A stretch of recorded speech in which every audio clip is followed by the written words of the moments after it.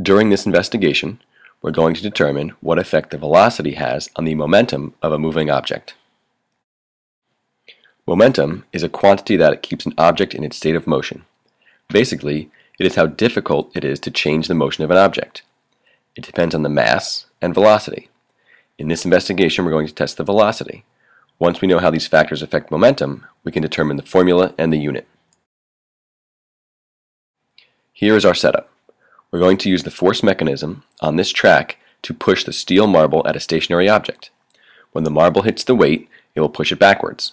The further the object is pushed, the harder the marble is to stop, and therefore, the more momentum it has.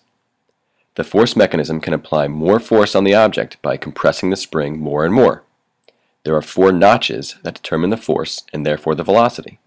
By testing different velocities, we can see if there's any change in the momentum. First, we need to find the mass of the steel marble. It is shown in grams, but we need to convert it to kilograms. Then find the mass of the stationary object, a zinc cylinder. Here the marble is launched from the first notch, which is the lowest force and therefore slowest velocity.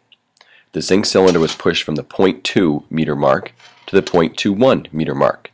It was pushed 0.01 meters backwards. In trial 2, it also moved 0.01 meters.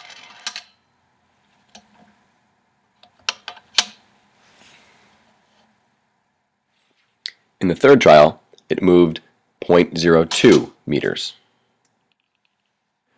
Observe each of the 3 trials for the second and then third notches. In each case, the zinc cylinder starts at the 0.2 meter mark. You need to determine how far the cylinder moved, and therefore, does the velocity affect the momentum.